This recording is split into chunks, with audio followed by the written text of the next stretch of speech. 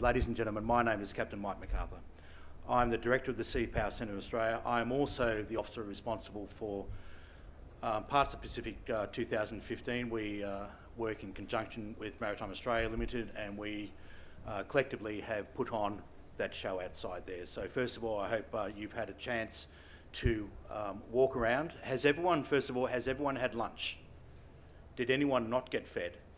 Did anyone get fed and they were that they were not satisfied with what they were fed? Well, that's always a good start. Listen, it's important that we look after you, and Cian made it very clear to us early on that with you being out here that we were to look after you because you're important to us, clearly. I've thought about how we're going to be doing this afternoon. We've done a fair bit of preparation for this, and the last 10% and the last 15% is the goods to market bit, and we're not too sure how exactly it's going to go. And it would depend very much on you people here. So I'm told that we have to break at 1500 because we have a really nice afternoon tea prepared for you. Okay, but we're going to have to work it. So I'm just looking around. I'm doing a rough count that we have about 120, 130 of you here this afternoon. And when I looked at the numbers of the people that were here over the last couple of sessions, there's in fact more people were here, or the equivalent of more people here this afternoon than what we had, nearly what we had for Admiral James Goldrick's and Professor Evans' presentation this morning, and the room looked pretty full. It is unusual that we get this opportunity to have so many young thought leaders, so many young people, so many of our junior officers in one space, which is why we spent a fair bit of time, the Sea Power Centre, in managing this particular session. Now, I would assume that over the last 6 to 8 weeks that you had seen our signals, inviting your comment regarding innovation towards an agile Navy, and that from your input, we have decided to speak to 3 particular themes. So the point I wish to make is that we, the captains or the Admiral, or the project director of NGN, Commander Nick Watson, who is down here, who will say a few words in a moment. These aren't our thoughts, these are your thoughts, and that particularly is the theme I wish for you to get embedded in the front of your minds right at the beginning of this discussion piece, is that you have asked us to discuss the topics that we have chosen, the 3 topics that we have chosen, and I believe you should all have copies of them there in front of you. Has anyone here, put up your hand, is there anyone here who's not aware of the 3 topics that we have chosen, or that you have chosen, and that we have agreed to moderate this afternoon? They include admin burden, training and simulation, and the OPV. Is everyone happy with that? Great. A couple of other points that I wish to get out there before we start. There is no left and right of arc here. We're not playing on a football field where there's any particular rules and regulations. You'd be amazed at what you can tell us when you throw a few sirs into the conversation. So that's the point. We want your input, and I have allocated about 2.5 hours, and I estimate that we should use that time because I assume that each one of you will have a point to make, and if you take 60 seconds to make that single point, then if you multiply that by the number of people in the room, then we'll have to use up the entire period. It will only work if you provide us with your input. I know for some of you it takes a bit of courage to stand up in front of people to say a few words, so think about what you want to say now, but I do expect, and I know there's some of you who can't wait to stand up and tell us exactly how it should be done. All right, so there's some on that left-hand side and there's some of that on that right-hand side, but I'm not only interested in ensuring that left and right, but also those in the middle. So it might be a challenge for some of you, the young midshipmen particularly, but I want to hear from you. All right? I wish to hear from you. Before we start, let me introduce the panellists. And the reason why I have selected some panellists is to help you think about the themes in which we are going to discuss today. On your very left, we have Mr. James Brown. James is a former Army officer. He has seen active service in Afghanistan. He's moved from that role and is now a well-known academic. He has worked at the Lowy Institute, and now James works at the US Studies Centre at Sydney University. Admiral Goldrick also invited me to tell you that James has written on a number of topics, including Australia's Anzac myth and its consequence, so we can also talk about that if things dry up. Ladies and gentlemen, please join with me in welcoming Mr. James Brown.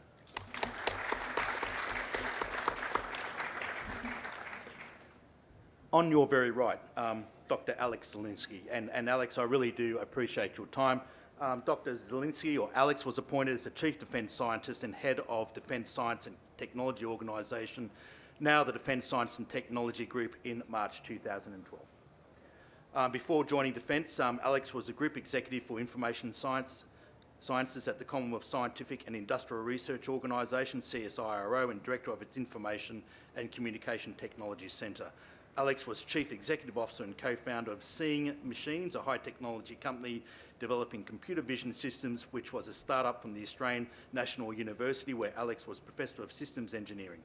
Dr. Zelinsky researched in robotics and computer vision at the AIST Electrotechnical Laboratory in Japan, and has taught and conducted research in computer science at the University of Wollongong. He started his career as a systems engineer with BHP Steel internationally.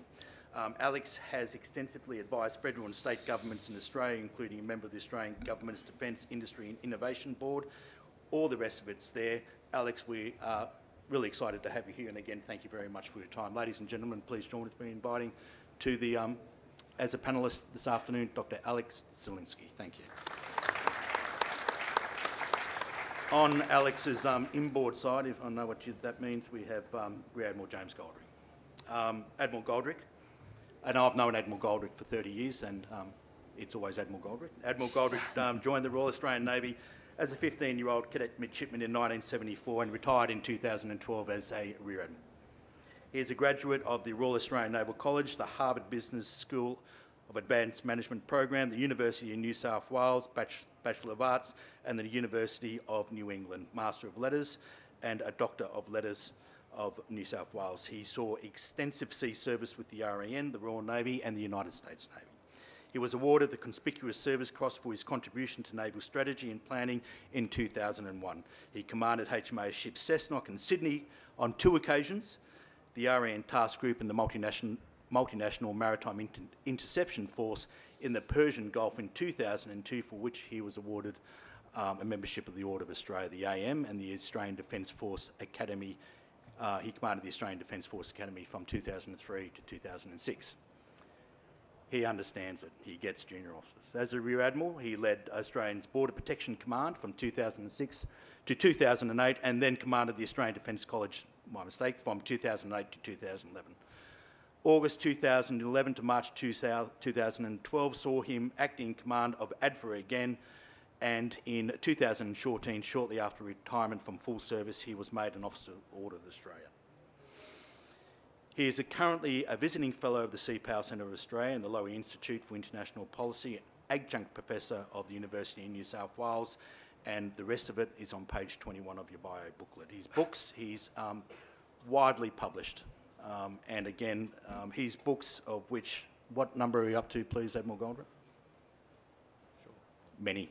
And we have a new one that is just released, which I will show as we bring this session to finalisation. In fact, his new edition of the 1914-15 study of the naval war in Northern Europe was published by the United States Naval Institute in May 2015 with the title Before Jutland. And Alex, on your left, just there, if you can hold a copy of that book up for me. This one? Available? Yep, available from all good bookshops. The gentleman on James's inboard, on his left, is Dr. Milan Vego. Dr. Milan Vego earned a BA in Naval Science from the former Yugoslav Academy in 1961 and a Master Mariner's licence in 1973. Dr. Vego Milana served for 12 years as an officer in the former Yugoslav Navy and for 3 years as a second deck officer in the former West German Merchant Marine before obtaining political asylum in the United States in 1976. He became a naturalised citizen in 1984. Dr. Vego was an adjunct professor at George Washington University in 1983, the former Defence Intelligence College from 1985 to 1991, and at the War Gaming and Simulation Centre, National Defence University, Washington, DC, before joining the Naval War College faculty in August of 1991. He was a senior fellow at the Centre for Naval Analysis, Alexandria, Virginia, and the former Soviet Army Studies Office at the US Army Combined Centre, Fort Leavenworth, Kansas. Dr. Vego holds a BA in Modern History and an MA in US Latin American History, Belgrade University, and a PhD in Modern European History from George Washington University, which was awarded to him in 1981. Ladies and gentlemen, again, please join with me in welcoming Dr. Milan Vego.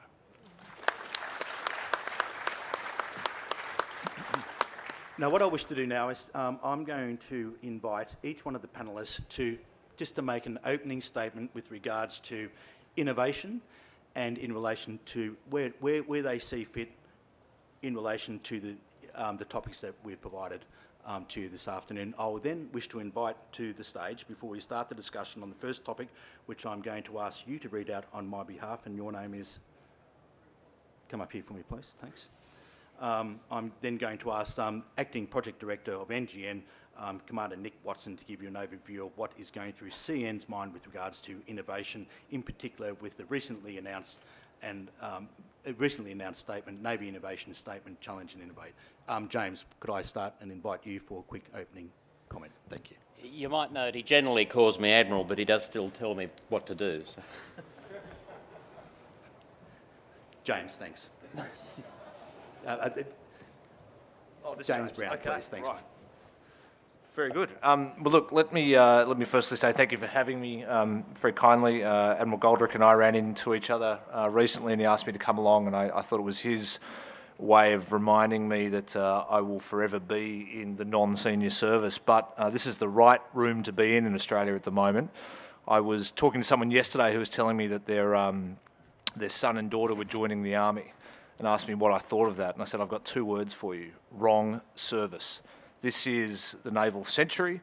We are increasingly aware that Australia is dependent on its maritime security, on its maritime lifelines, and in case we weren't aware of just how potent naval power is, the Russian Navy, I think, is making the case for that right now better than anybody else. But you're in the right service, you're in the right room, and you're in a very exciting period, I think, for the Royal Australian Navy.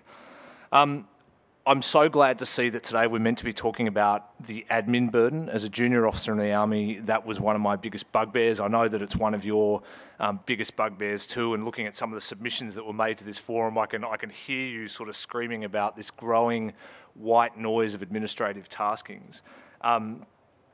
One of the questions I had for you, though, is put your hand up if you're a Lieutenant Commander. Put your hand up if you could, keep your hand up if you can tell me how much you're worth on an hourly rate. So how do we know we're wasting time if we don't know how valuable our time is? We have sort of all these instructions in the Navy and in the Defence Force for the value of an hour of sort of flight time, an hour of steaming time, and an hour of sort of public service administrative support. But I think one of the reasons we don't sort of recognise the administrative burden we're putting on our junior officers particularly is because we don't have a way of valuing their time. In my current job, I spend a lot of time going to the US. Every time you pick up one of those immigration forms, at the bottom it's got a little note that tells you how long this form is meant to take to fill out and how much sort of administrative burden it puts on the system. And it's something I wish we did here, because I absolutely agree with the sentiment that we're sort of putting more and more administrative burden on the system. It's creating more and more white noise and friction without thinking about what's core business and what's not. And one of the questions I think in the pack for this was, how do we work out what is core business? We'll just stop doing everything, and if you'll pretty quickly work out what's core business and what's not when it comes to administration. We're talking about innovation today. Part of that, as was mentioned, is taking risks. Now is the time to take risks in your career. There's a guy in the Royal Australian Navy, I'm not sure if he's in this room, I won't mention him, but he's been very active in the sort of strategic and defence thinking space over the past few years. One of the best stories I've heard about this guy is that he went to the Shangri-La conference in Singapore, sat down at a table and sort of thought he'd start talking about the recently released Defence Posture Review, and turned to the person sitting next to him and said, God, I just read the Defence Posture Review. What a load of crap that was. I can't believe how poor the thinking behind it was and how average it was. And the person he was talking to said, really? Because I wrote it. And this is a guy who is a young naval officer who's excited, asking questions, taking risks, screwing up, sure, but that's what you've got to do, and now's the time to do it. As Admiral Goldrick will tell you from the time he's seen me at the Low Institute, I've made more mistakes in the last 4 years than probably in the entire 30 before. I don't talk about them publicly, but it's all about learning, and if you don't take that risk, you won't learn. How do you innovate? Part of it is creating serendipity, being in the right place at the right time, increasing your exposure, meeting more people, going to more events like this, trying to get yourself to places you wouldn't normally go. I'll give you 4 ideas on how you can sort of create an innovation and an innovative culture in your spaces, and then 2 old systems, I think, that are as useful as ever in fostering innovation. If you want to innovate in your different areas, go wide. Look at what's happening in other fields. Pick an incredibly random and irrelevant field, look at what they're doing, learn a little bit about it, and think about how that could apply in your space. Who in this room knows how to code? Put your hand up if you know how to code. That's probably less than 5% of the room. You know, there are 14-year-olds learning how to code. You can do it. It's very easy to do. Think about what that might do for your administrative burden or for your operational tasking or just for your own sort of professional development. But look at fields you wouldn't normally look at, because the best innovation, I think, happens in the margins of 2 fields, where you take principles and experiences from one and just think about how you can apply them in another. Go weird. So look at really wacky areas.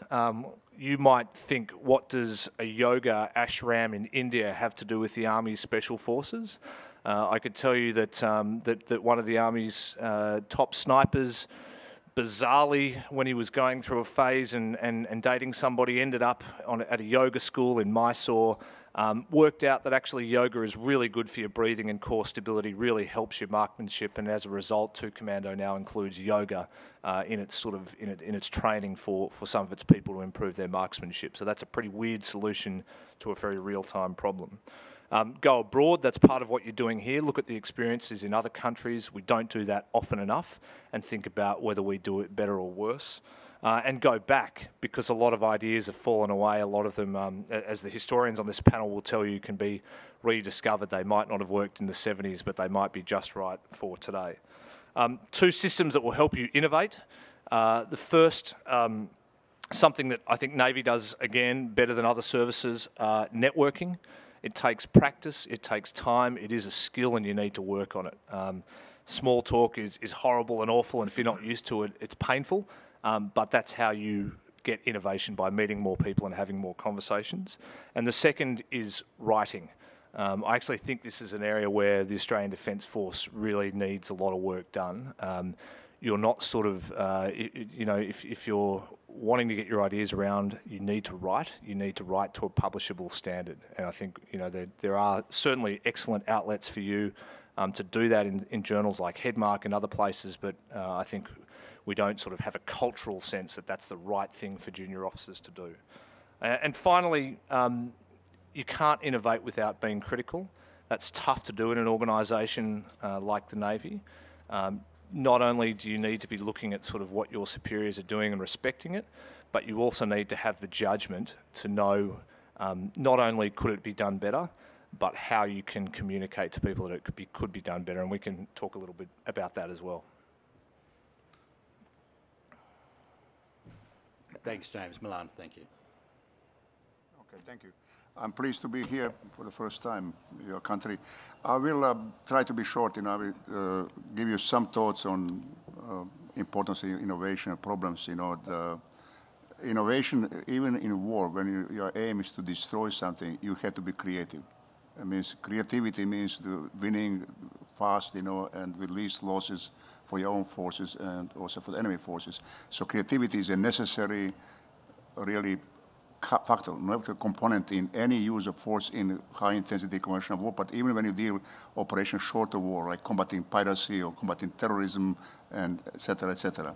But as you know, there are three types of creativity. One is organizational, in terms of setting up the task organization or organization operational level. The another one is technological. That means creating some new technological solutions.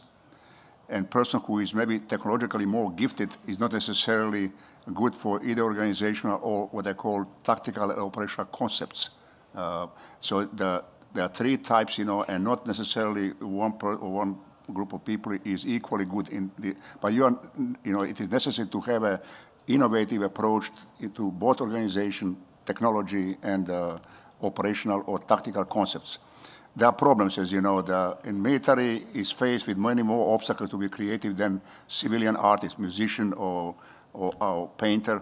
Okay, the reason because there are some problems inherent in military organization. There's a hierarchy, which is necessary in order to have a smooth, you know, and force to operate properly. There is also parochialism, you know, in the services. There is a group thinking where small group of people dominate discussion and impose their views on others. There is also what I call military correctness. We are all talking about political correctness, which is, in my view, is a horrible idea, you know, and we are all victims here, you know, United States, the whole Western world, you know, which is a really reflection of totalitarian mindset, okay? The military correctness, for example, expressed, you know, in blind belief in new technology, like a network setting warfare, ethics-based operations, you know, the systematic operational design. And unfortunately, I think sometimes the smaller military, like Australia, NATO, they follow US lead, for example. It's one danger when the stronger nation has certain concepts and then they're uncritically you know, accepted by the other nations. And I think it doesn't do good either to the United States or to their own country. You need a slow, you know, some kind of discussion and free, open, critical way, okay?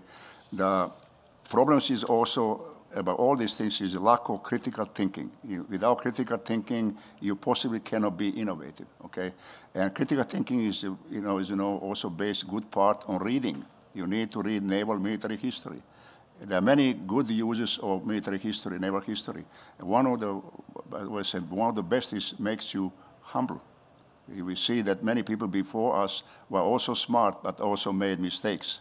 I think there is sometimes a great belief that we are somehow new, we have better technology, and we are somehow smarter, inherently smarter without any effort, you know. So I always tell my students, you know, you have to read.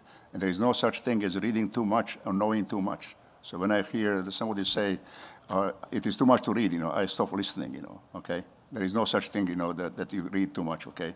I think there is also here a problem with the leadership sometimes because the higher officials, whether civilian or military, have tendency to be strong advocates for the certain technologies, for example, certain solutions, you know, and that also impact the views of the junior officers, and very often they're intimidated, or sometimes it's action taken against them if they have a different view. And I think when you have this kind of situation, you really don't have innovation or critical thinking, okay? So I think the role of the high leadership is really to create an environment in which the free professional discussion should be not hindered. And I think probably one, I will give you the advice, you know, the flag officer, general officers should really avoid being strong advocates of certain solutions or strong critical, you know. They should leave this really to junior officers and middle-level officers to debate these things, okay? And I think, you know, just as a conclusion, without the free professional discussion, that means the organization lacks that self-correcting mechanism and is bound to decline and bound to fail. And that happens also to society, it happens to civilization too. Okay, so we are not, you know, just the military. Every organization which doesn't encourage the critical thinking, you know, and discussion on professional matters is going to fail ultimately. Okay, so these are my remarks, okay? What they said. If I could make some suggestions. First off, innovation can take several forms. Innovation, however, is not criticism on its own. In other words, being simply critical of something is not being innovative. You do have to try and come up with a constructive solution. Second is, we think of innovation as being, okay, here's a problem, here's a solution from me, let's go with that. That's one form of innovation, and you should do that as much as you can. You see a problem, you find a solution, you have a crack at implementing it.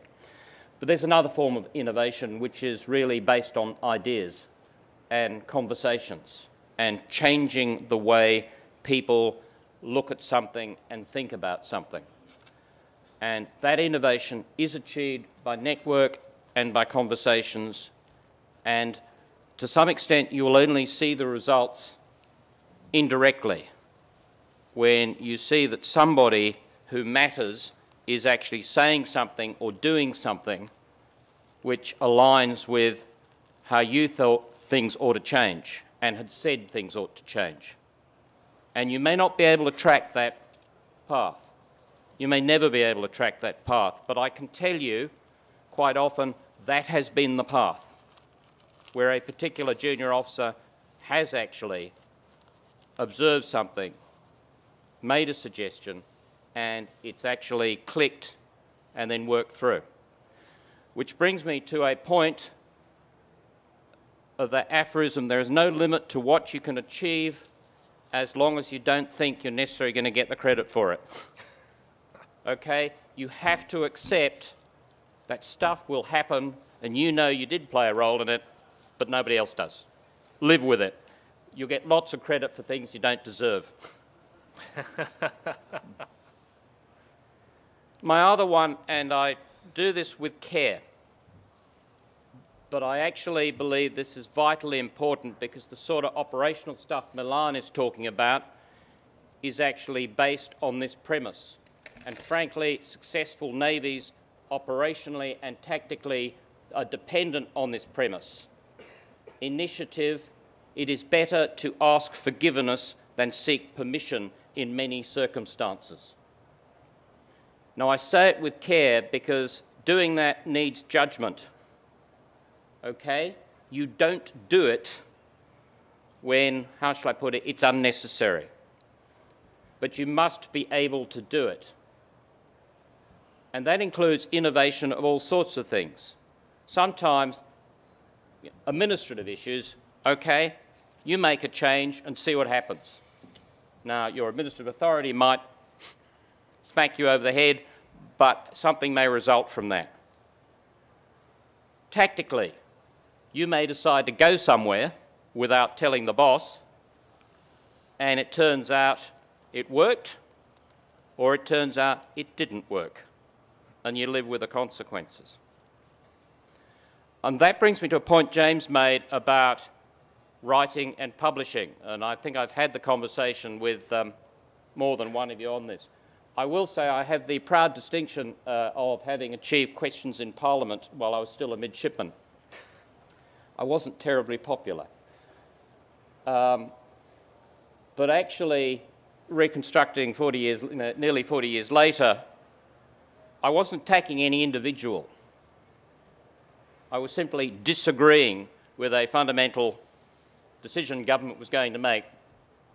Some of you who are Adfa grads know enough about this to tell the others the full story. There's an irony, but the point is that I'd actually said things which had got into the public domain, which then became questions in Parliament, which were in opposition to a government policy. Now, I'm not recommending that as something to do, but it might happen. What I am recommending, remembering very carefully what I said about when you do stick your head above the parapet, you're not making any personal attacks on anybody or things. But if you're putting up an idea or disagreeing with something or agreeing with something, it's again better to ask forgiveness than seek permission. And to some extent, as I got covered for, as I now know, by people who were then admirals, we can cover for it. but I do think not enough people are putting their ideas out, saying what they think about something and trying to engage in debate. And, you know, as long as you're not going directly for other people, or you're not basically saying, and the government should go, if you're talking about professional matters, it's generally okay. And frankly, I think as a culture and a military culture, and James has touched on it, we don't debate enough openly in the Australian Defence Force.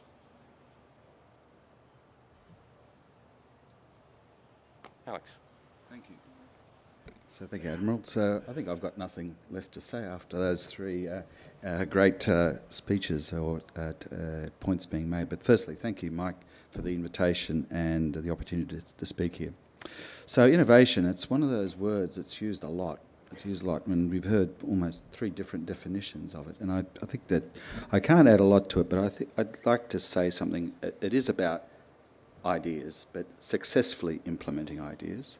But the other part about it, you can implement it, but in the best possible way.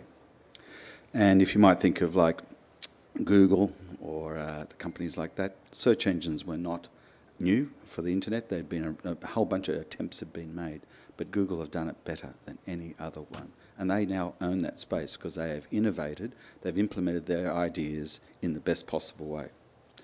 And I think what you need to think about if you want to, say I'm an innovator, okay, it's to come up with the idea, it's got to be the best idea, but it's got to be implemented, executed. And that's the challenge, because anyone can say, I do innovation, I just implement something, or I told someone to do something that I had an idea, and if you hadn't really thought it through, hadn't debated it, communicated with others, you may not actually, it may not be that such a great innovation in the end. And sometimes we're not always sure whether this idea is going to be the best innovation, but actually getting to that point of challenging each other, having those debates. And I think the thing I would say that one of the important things that I've learnt for, if you want to lead and be part of innovation is the communication challenge. And you heard from the previous speakers about, ability to write, ability to read, and thinking about what you've read, but also the ability to engage in others in a debate. And it's a constructive debate where it's a challenge of ideas, and you debate the ideas, and out of that, the best ideas begin to win. And that's certainly what we try to do in the organisation I run, because there's many clever people, many scientists, but it's all about having an objective set of criteria trying to achieve and having that debate. So you've got to make sure that the best idea can come from anywhere, and you've got to make sure you work in an organisation where the best ideas always win and don't have to come from the top. And so I think that communication skill of being able to actively engage with others, to read, write and debate is very important. Now going back to that, the points about admin burden, I've got to say it's sort of a thing that we're all have it, and in the sense of many organisations I've worked in. And the Navy, I think it's about 13,000, warfighters. Then you've got, so I should say sailors, I think is probably the right topic, and warfighters. But then you're part of the ADF, which is 60,000 people, and then you take the reserves in, maybe 80,000, throw in 20,000 public service. We're in the Department of Defence of some 100,000 people. That's a big organisation, and you say, wow, a lot of administration and paperwork, etc. But in my former life, and before I joined Defence, I worked with other companies such as Boeing, 165,000 people. Microsoft employs over 200,000. IBM, 450,000 people. General Electric, somewhere around 350,000. They are able to innovate, do things, run their organisations very successfully and dominate in the business sectors they do. And I've come to realise that Australia does actually work against itself. We actually don't, our systems or the way we think don't necessarily scale up into large organisations. And I remember going there to visiting Boeing once and complaining about admin burden where I was working in a university sector at the time, sorry, it wasn't, it was CSIRO. I was working at CSIRO, and then I looked up on the board. They had these leadership values of what Boeing leaders have, and they said, one of the ones that stuck with me is Boeing leaders find a way. They find a way to get things done. You've got all these processes and procedures, but they actually find ways to get around, to work through. There's 160,000 people to get things, to get the business result, get things approved, etc. And I think, as the Admiral said, you take this risk of asking for forgiveness afterwards, but it's actually, and do that in a very educated way. Now, I would call that finding a way to get something done. The other part where I would say where you need to think about going forward is that your field, the Navy, in your endeavours, is truly going to be technology dominated this century. It's all about embracing technology. And if you look at what's happening in the commercial area, I think I just read a report just last week that said in 15 years from now, 40% of the jobs today that exist today will disappear. They'll be automated away through information technology, things like back office, accounting. These professions will not be around because computer algorithms will do this. And you could probably think about, even jobs in the ADF, and you look across the sort of jobs, how many that could be automated or changed. So that means we've got to be already willing to embrace technology. And I think, when we heard James talking about, he talked about having the ability to do some software coding or thinking about that. That may not necessarily be everyone's forte, but you've got to be, I think, technology literate. That means you have to maybe read about technology, such as popular magazines such as New Scientist, etc., understand where technology is going and be ready to be trained in new technologies or undertake learnings about or trainings in these areas. And that means you've got to also be open to grabbing new opportunities. And I've got to say, in your service, in the Royal Australian Navy, there is just going to be a mountain of opportunities with all these new platforms coming, be it the, you've got the LHDs, you've got the future frigates, future submarines, the APV coming. This is just fantastic, fantastic opportunities, and these platforms will be loaded full of technology, which will give you the opportunity to be challenged by them and be ready to embrace them and to show innovation. Because ultimately, if you don't, I think you could actually become a person who stands still. You'll become effectively redundant through technology taking over. And so as leaders, you've got to be continually looking at this. And I think the cycle of innovation will only increase, particularly driven by the business world. Just have a look at what the iPhone has done. It only came out in 2007, absolutely revolutionised mobile computing, and there's more of that stuff on its way. So I'll stop there and thank you very much.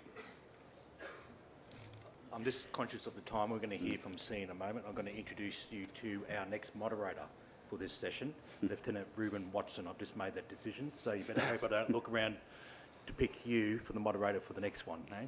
I hope you're prepared. So, Reuben, can you just briefly give us a brief description of your career, and would you like to read out the first challenge for us? Thanks. And maybe if you can just direct the Lieutenant Commander of where the microphone might go. Ladies and gentlemen, Reuben Watson. Thanks, sir. Good afternoon. So yeah, just as Sir said, he just wanted me to give you a bit of a background about where I've come from. So I graduated from the University of Technology, Sydney, 2005, with a computer systems engineering degree. I worked for 2 years in the software industry before, actually about 2.5 years, doing various sort of work in the software industry and electronic industry before joining the Navy in 2009 as originally an MWO to get a different perspective on things. And I pursued that career for about 1.5 years, 2 years before deciding to go back into engineering. I decided to pursue a career as an aerospace engineer, specifically in the avionics side of aerospace. So I commenced my training in 2011. I was at 723 Squadron as a trainee engineer before taking a position at the Flight Test Unit, known as a MAF2, Aircraft Maintenance and Flight Trial Unit. And I was there as instrumentation engineer before taking on the position as a flight test engineer. Part of that role required me to go to the Empire Test Pilot School in the United Kingdom for 1.5 years and conduct training there. And I returned from that position recently, so I'm now in the flight test engineering position role and looking to do basically first-of-class flight trials next year, hopefully with ARH, Tiger and Chinook on LHD. That's my background in a nutshell. Okay, so I'll just introduce the first topic, admin burden. So according to a number of units and individuals, the administrative overhead imposed by outside authorities is preventing their greater focus on war fighting. As our admin and mandatory training workload increases, it necessarily inhibits the time available for the performance of core duties. This is especially apparent when members are routinely assigned to and undertaking additional work not associated with their billet responsibilities and professional training. Do we train people properly to deal efficiently with the requirements of admin and bureaucracy? What can we stop doing? What can we automate or complete more efficiently? Where can we innovate in improving the existing systems? And in particular, how can we harness the ICT tools available, either defence provided or commercial, to reduce or streamline the admin overhead for those at sea? So I open the floor to anyone who might have any opinions on that particular topic. Anyone want to? Who wants to start off? Come on, let's go. Here we go. Stand up and let us know who you are. Yep. Now, the other issue that I haven't addressed here is that who he's actually going to talk to. Now, if you wish to respond on behalf of the panellists, please do, or if indeed the panellists wish to jump in to engage, you're also invited. Thanks. Right, so this is a bit of an open question and statement where we do see that innovation has come through in systems like AMPS or our WHS system that we currently have, where I completed an incident report last night. Can I just hold it? Can we avoid acronyms? Oh, yep, okay. Because no aged dramas. people like us are a bit out of date about. Yep, no worries. So a good example is the work health and safety reporting tool we currently have, Sentinel, on the Defence Restricted Network, where you fill in a report there.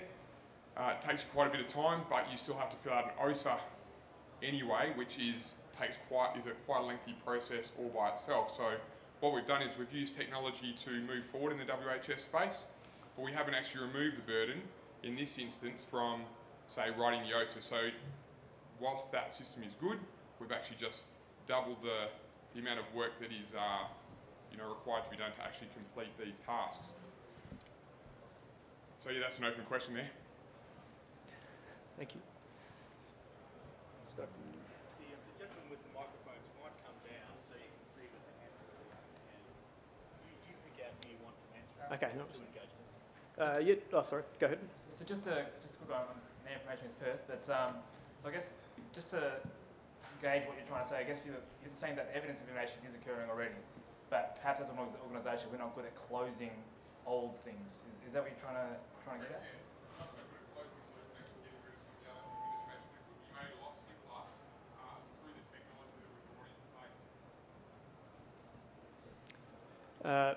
Yep, just sorry, just you. You go, Alistair Old, 816 Squadron. It's not so much an issue with bringing the system in. We just didn't develop a very good system. So essentially, we're still using OSIS because Sentinel doesn't work. That's the problem. We developed a system, we didn't implement it properly, we didn't do the appropriate training, we didn't get enough feedback from the people on how we actually wanted to use it and make it user-friendly so it actually works. So Navy is still using OSIS because the system that we got doesn't work, doesn't suit our needs. Regarding the point that was brought up earlier about how much it actually costs for us to do our job, I looked at it a couple of years ago because I got annoyed with how much mandatory training we were doing. Worked out how many people we got at the squadron, how much each person gets paid based on FinMan, so you proved how much money we get, and it ended up being around $270,000 per year, and I think it was about 10 days worth of manpower each year to do mandatory training. Following from obviously the question before, but do we require to do all this training? Why do we need to do so much mandatory training each year? Who says that you only remember how to do E&D for a year? Why can't it be 2 years? Why can't it be 5 years? Why can't it be your whole career? I'll pose that question as well. Excellent. Just at the front.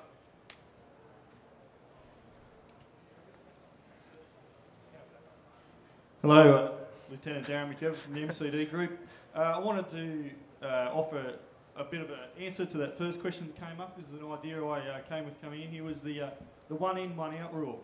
I say that we can say that we've reached critical mass with the amount of mandatory training and paperwork we do.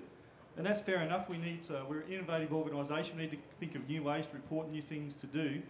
So we can't say no more, but what I think we can say to achieve the outcome is the one in, one out. If we come up with a new reporting system, it means an old one needs to go.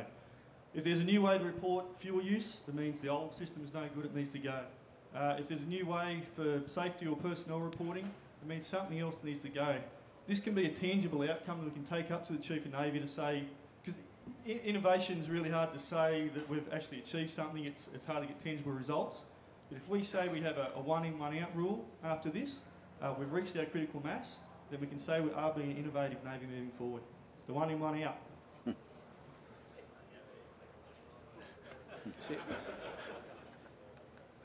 Lieutenant Higgins, also from a MAF 2. I've taken a picture of Rube so I can take it back to the unit and he has to buy us all a cake.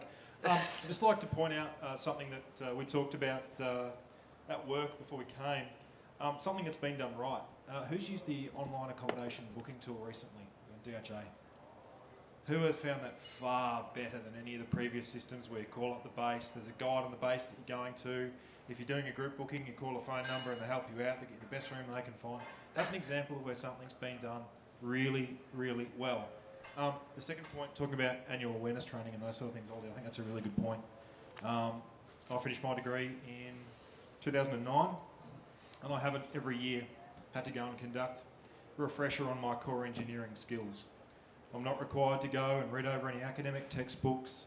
I'm not required to touch that core skill. But every year I have to spend probably about 30 minutes, because I pretty much memorised the PowerPoint presentation, for drugs and alcohol, or for E&D, or for WHS, and just maybe posing a point to the far more intelligent members of the panel than myself. How long do we have to spend between judging that people understand a topic, how often do we have to refresh that topic, and the guidance associated with annual awareness? Where does that sort of genesis you think come from, that we have to refresh the non-core skills every year, but our core skills we don't necessarily have to revisit? Cheers. Yep, go for it. Hi, Lieutenant Tom Matthews, HMAS Success. Just follow on from what Lieutenant Orr was saying before. We just completed a 7-month deployment with fleet broadband. So combined up-down, 256K, that's the same as a home broadband connection. A lot of these solutions that are being brought in, they're innovative and they work if you're sitting in Nara or a couple. They don't work in the fleet, they don't work on patrol boats, they don't work on Success or Sirius. Has anyone tried to use Sentinel from the ship with fleet broadband, or has anyone tried to use an AE505, a new travel requisition form, from a ship? A lot of these amazing solutions are coming in from the outside. They don't think at the lowest capability level, and unfortunately over half the Navy work at that lowest capability level, and the solutions just aren't working. At the moment it's taking about 45 minutes to submit the travel form, which used to take 5 minutes with an SBR, but that made work for IDS in Townsville, and they passed that work back into the Navy, and it's taking too much time. I don't want to diss Sentinel, I just wanted to clarify what Lieutenant Wald was saying. It was a lot harder at sea with fleet broadband. That's a good point.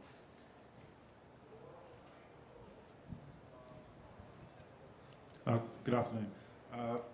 Or actually, in the definitive of young, I just want to point it out. Lieutenant Wayne Langworthy from HQ, Albatross. I want to make 2 points. One, that I agree with the gentleman over there with respect to our duplicit way we do reporting in safety instances. We have the same problem with ASORs, and then if we would have a fuel spill, an ASOR being an aviation safety occurrence report, we would have to also then present with a OSA. So we're then duplicitly doing the same work, and my previous CO cut a lot of that stuff away and said one reporting system for aviation, and that's the way we did it. The other point I wanted to raise was when we talk about the systems we got and the innovation within our squadrons or within our ship with updating publications, is we seem to have a hold up with, and I don't know what it is, with embracing the wireless technology. Especially within our squadrons and our publications, we could have stuff contemporarily uploaded straight away as opposed to having to wait for it to come out. So I was just would like to see something like that put on the top of the think tank, that we can get around all the security measures for that. you have an opinion on that, sir? When you face? Well, I just want to, because it's interesting, the problem's been mentioned, and perhaps we need to crystallise that we actually have a dilemma. You're talking about a fibre optic-based information process. He's talking about the realities of being in mobile platforms which rely on satellite or, you know, radio data. No, I understand that. They're Yeah. two completely different things. So what I'm talking about is like within a ship having a wireless system where possibly they could use that. But there's the problem. I mean, I think we've really got a difficulty about the problem of getting the stuff into the ship. I'm not just talking about general for our publications within the squadron and the security. Yeah. Every time it's said there's a security issue with having a wireless system within our squadrons. So, I don't know, the other birdies agree that it would be a better system for us to have wireless within the squadrons to use, to download for publications, because we're all going to e-publications now. No, absolutely, and I'm not disagreeing about the wireless within the squadrons. What I'm saying is I think there's this parallel problem in that we have to have a system that's going to work for the mobile units, which have much more narrow bandwidth. And perhaps that's one of the dilemmas the Navy hasn't been addressing, that there needs to be this sort of dual reality. There's one virtual reality and there's another one. Yeah, definitely two aspects. Yes. Matt, I've got 4 points to make on admin burden. The first is to use your senior sailors. As junior officers, we don't have to do everything. You have divisional senior sailors who need the work experience and they can help you with your admin burden. Two is there are new systems coming in like the Navy Management Diary that incorporates other systems like the Asset Management Planning System, AMPS, Monica and the Personnel System, PM Keys. It incorporates a lot of data and streamlines processes. However, there are concerns with privacy because it gives everyone access to a whole bunch of information they previously may not have to have had, and also security. Previously, a CEO's report on Monica would be classified at a very high level and not openly available, and now all of this information is being pulled together on a low-level classified information, and therefore potentially could be a security breach. The third, for things like mandatory annual awareness training in individual readiness, we could tie that to service allowance and make individuals accountable. If they don't remain IR compliant, they lose $15,000 a year, and that could encourage them and stop us having to continue to monitor and push them to do their MAT and IR. Fourthly, when I was in charge of a patrol boat, I lost my G drive and also all satellite access, and it was the most peaceful time I ever had. So we don't really need all of these different systems to still do our job. Thank you. Yep, just front here. Oh, sorry. Just front here.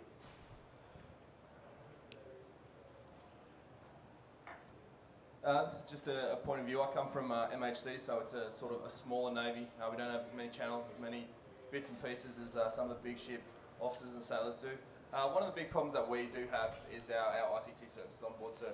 A lot of the new changes, the new programs coming through, the new processing applications that the Navy seems to be adopting, whether it be Nature of the Beast being a minor war vessel, we don't have the processing power, nor do we have the updated ICT hardware, laptops, software, all that sort of stuff to support this. So we're finding kind of tying in with bandwidth and not being able to download forms at proper speeds and processes which have been changed to shore but aren't really translating positively to the minor war vessel. There's a lot of business and a lot of things that we can't really do anymore, and it's requiring us to reach out, whether it be through sat phone communication, email, which may take a few extra days, and a lot of it is now requiring external agencies to provide us with information which, prior to the change, we could still do a lot internal and organic to the ship.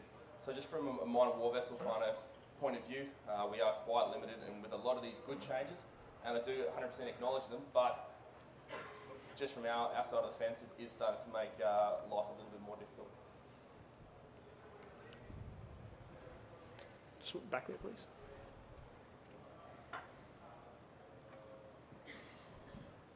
Lieutenant Mark Esposito, 725 Squadron. My question is, how do other navies get around it? How does the US get around having small units, other ships sailing around and get past the ICT problems and the bandwidth issue? A US Navy 5-volt class patrol boat has 2 Mastis receivers on board. That's the smallest they get. Sorry, that's good.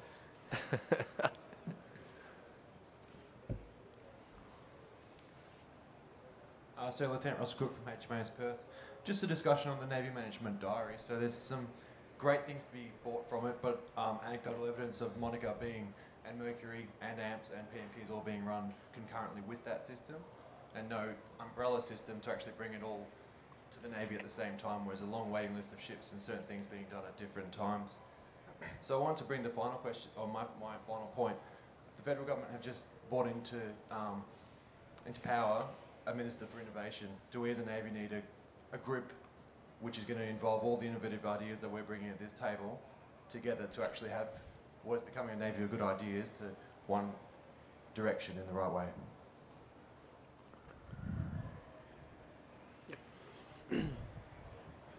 G'day all, my name's Kai Hayman, I'm Flight Commander HMAS Darwin. Questions I have is, we all asked to be in this organisation and we weren't told to be here. So how do we get to the point where we have a fear of accountability? Like, we all joined up in our chosen core or job to deliver capability. So how did we get here? So if Navy was a business, how long do you think it would take before the business would be bust? So my question to the board, sir, is previous generations of the Australian Defence Force, not just the Navy, how did they cope, and how did we get here with this fear of accountability? Is it the WHS system? Is it, you know, other lessons learned? And for outside business and industry, how have they dealt with the changes that we have to deal with as an organisation, and what lessons can we learn to employ in our service to provide better capability and remove this fear of accountability, which I think is a better term for administrative burden? Yep. Okay, yep, sure. So, hold it. I'm going to throw it to James to start off with, because I think the fear of accountability, because you've really grown up, I think, with actually over the change. So I'd be interested in your... Yeah. Look, one of the things that I've found leaving defence and getting outside defence is that I think in defence there's more of a tendency to the perfect. So, you know, we hear these problems. We think, right, there's some orderly system where we can just line everything up, and you sort of see, you've probably seen your colleagues coming up with these org charts and diagrams and process maps. You know, we'll get it right. And so I think, ironically, when it comes to our administration within defence, we're probably not as tolerant of kind of complexity and chaos as people in the outside world are a little bit. So, you know, I can guarantee there's some guy at BHP or Rio Tinto sitting in a mine in the Pilbara damming his internet connection because he can't upload his OSA or his OSA or whatever it is, or whatever system he's working on. But the accountability question is a really good question. And you can see cultural differences between navies around the world. So the US Navy has fired an unbelievable amount of COs in the last 3 years. I don't know what the number is. I stopped counting when it got to sort of 21 in a year. For running ships aground, for loss of confidence in their ability to hold operational command, for drunken escapades, for inappropriate relationships.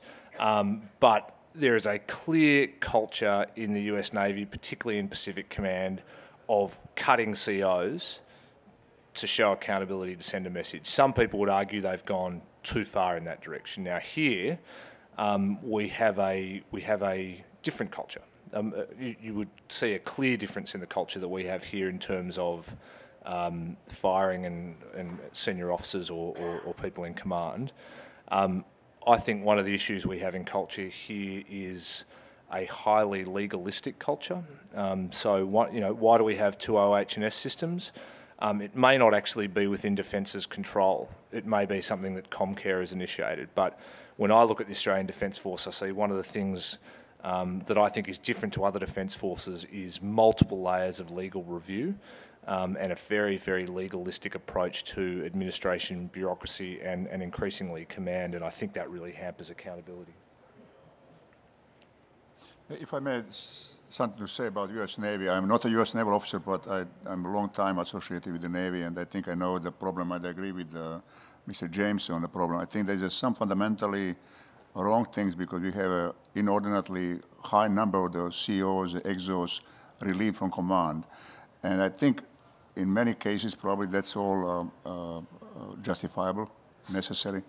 But I think there are, in too many cases, like grounding, for example, and some other things, it's just, I think, rush to judgment, you know. And in process, I think a lot of maybe true warriors, war fighters actually dismissed. And I will give you some examples. The Navy was different in interwar years. For example, if you read the life of Admiral Nimitz, he grounded a submarine in the Philippines.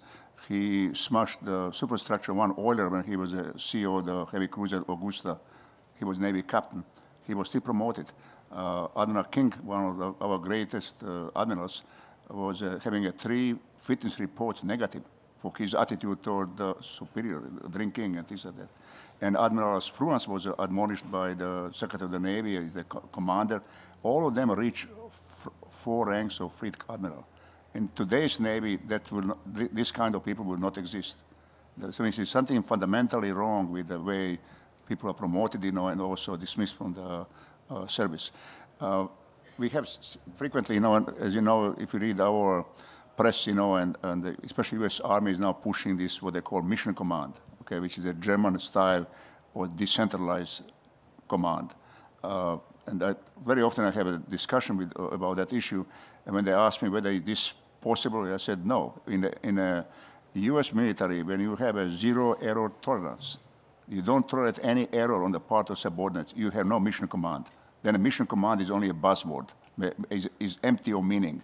In a true mission command, what you know actually was started under the General von Scharnhorst at the turn of the 19th century, then General Moltke in German Army. It was considered, you know, that the high commander cannot possibly know better, you know, situation on the scene than the subordinates. So it was the way to command was to issue commander's intent, and commander's intent was aimed to provide a framework within which the subordinate commander would exercise initiative. Now, that was not, you know, absolute. If the subordinate commander in the process, you know, endanger mission as a whole or mission of the adjacent commanders, then there is no mission command. But in all other, in very fast-moving situation, it was considered that it's better to allow even errors on the part of subordinates, but collectively, these people will always act with initiative. If you don't have you know, the Navy or Army where officers are not educated, you possibly cannot have mission command. Then you need a directive command. That means it requires some things, you know, to put in place in order to be effective. One is education. Another one is also leadership. That if the subordinate commander doesn't trust the higher commander and vice versa, you cannot have a mission command. Okay, so these are missions that require a lot of these requirements in order to be effective, you know. And I think, unfortunately, today there's too much. Admiral Goldrick also too much use of acronyms and buzzwords and not really looking at the meaning, actually. Okay. I don't know your situation, but I'm telling you that in any organization, whether it's military or non-military, where you don't tolerate errors on the part, you know, made in good faith by your subordinates, you have no mission command, and you possibly cannot have a, you know, the initiative. You know, today is very often the commander at the operational level frequently interferes, bypasses, you know, the subordinate commanders. That kills the initiative, kills the trust. And when you have in a peacetime, a long period of time where things is going on, you cannot change this when the war comes. This kind of officer corps will not be ready to perform well in wartime. If I can take that up from an Australian naval perspective, and I'm current enough and well-informed enough and recent enough to tell you that it is a subject of considerable and continuing agonising, getting that balance right. Because, as Milan has made the point, if you get into zero defects culture, you are not going to be able to fight a war, because nobody is going to take a risk, take the initiative. But you also, there are mistakes which do undermine the confidence you have in a person that in another circumstance they'll do the right thing. We have a recent example in the Australian Navy where the Chief of Navy did actually relieve a commanding officer because of a number of errors made in relation to maritime boundaries. And the Chief made that decision because his confidence had been undermined because of the nature of the error. And it is also true that WHS, risk management and so on do militate against allowing error. All I can say is we have to keep working at that and encouraging it.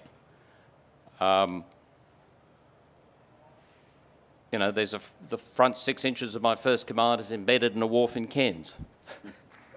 And after I did that, having said that was my fault, and it was, my boss said, well, you're not going to do that again, are you?